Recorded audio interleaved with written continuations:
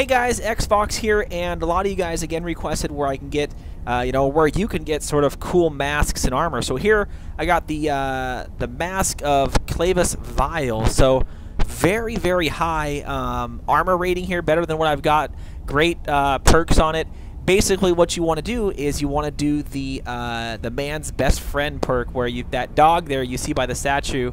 You got to do that quest. So here, you basically will end up in Haramar's, whatever you want to call it, but you will actually start the quest here in Falcon Earth, or whatever you want to call it, Farcon 8th. Anyway, that's where you'll start it. Basically, right as soon as you walk into the gate of that place, the guard will ask you, "Hey, have you seen a dog?"